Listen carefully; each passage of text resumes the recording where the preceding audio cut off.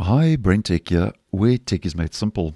So a couple of months ago, Google added a Manage Passkeys button in the Google Chrome's password manager, which we can get to by heading up to our main menu, clicking on Google Password Manager, and in the settings page, as part of the password manager, here you'll see Manage Passkeys. So that's the button that was added a couple of months ago. Now, just a quick recap on what passkeys are all about, because it does correlate with today's video, and just in case you're unaware. A passkey works very similar to two-factor authentication, but as an example, instead of sending a code to your phone, you provide a biometric verification such as a fingerprint or facial scan that is more resistant to online attacks like phishing. So that's just a quick overview as to what passkeys is all about.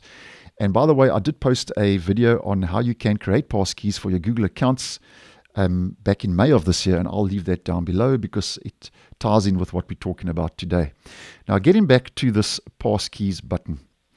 Now, previously, this Manage Passkeys, if you clicked on it, it took you over and led you to the Chrome passkeys page in the actual browser. Now, believe it or not, the Google Chrome web browser and the recent Moment 4 feature update for Windows 11 22H2 are actually interlinked, because after the recent Moment 4 feature update that rolled out earlier this week, which was KB 5030310, if you click on this button now, what it does is after updating to Moment 4, this button now takes you directly to the Passkeys section of the Settings app in Windows 11. So if you click on that, just to demonstrate, there we go. So you can now manage your passkeys directly from the settings page, and that's part of the accounts passkeys page in the settings app of Windows 11 version 22H2. And it says use the passkeys saved on this device to sign into apps and websites without a password. Instead, sign in using your face, fingerprint, or PIN, as mentioned, through Windows Hello. So Google Chrome and the Moment 4 update are actually interlinked.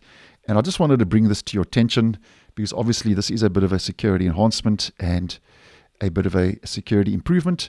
And in case you're unaware, just keeping you updated and in the loop. So Passkeys now takes you directly to that Passkeys page, which rolled out after updating to Moment 4. So thanks for watching, and I'll see you in the next one.